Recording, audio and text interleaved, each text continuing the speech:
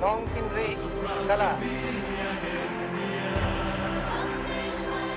It's taken some time to sink in. I personally feel that one has to live up to the name, and I'm looking forward to that.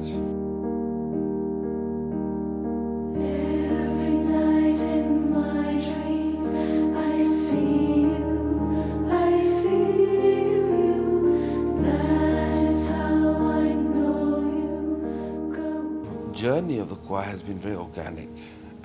Every person has their own story. It was, somebody would turn up to my house and they would just come for a cup of tea, and then they end up singing in the choir. Somebody would come from Delhi, studying in Delhi, hear about the choir, and they would join the choir like that.